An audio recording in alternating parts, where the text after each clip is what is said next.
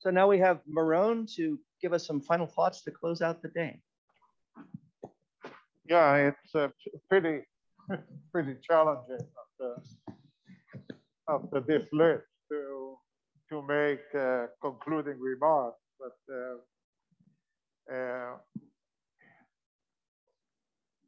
all I can think of is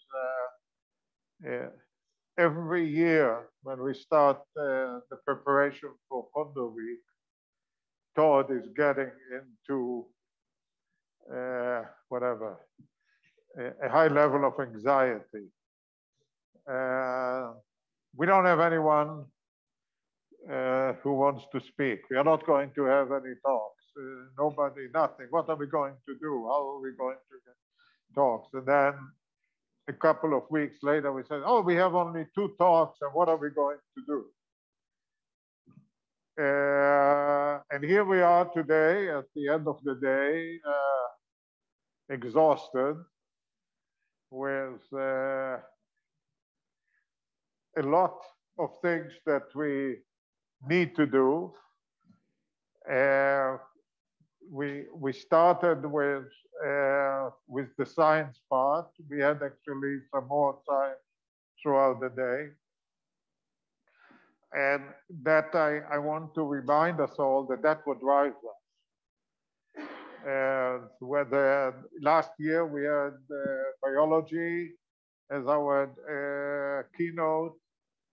This year we have back to astrophysics. And this is what makes us get out of bed in the morning and do what we do. And the good news, as Peter reminded us, that we are not exactly done with, and part of it is the fault of whatever you want to call it, technology. In the good old day, Peter, when we did checkpointing and all this, all the jobs was a single A dot out that we could relink with the C library and we were done. No container, no dynamic libraries, and no machine learning frameworks, and no.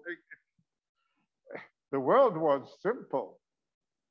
Today it's a mess.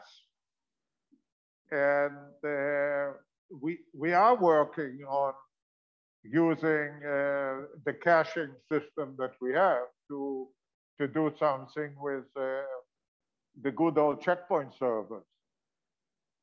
And we are making progress, but it is slow because we have to keep the birds flying. So it's always a mixed message that we have a lot of accomplishment. We'll hear more about it tomorrow. But we have a lot of opportunities on what is ahead of us. And as I mentioned earlier today about PATH, and we'll talk more about it tomorrow, is that we are supposed to serve more and more scientists that are doing more and more diverse work. And Peter, you are saying what you would like, and Lauren is saying, yes, we would like to have the OS pool address some of this, but the OS pool is a completely different world than LIGO, and LIGO is different than, we heard here a lot of CMS stuff. And in the good old days, we had only the LHC experiments to worry about. And LIGO was really not running a distributed environment. But we are expected to do more. Science depends more on us. And the world around us is getting more complex. So that's all good news, because that's why we are here.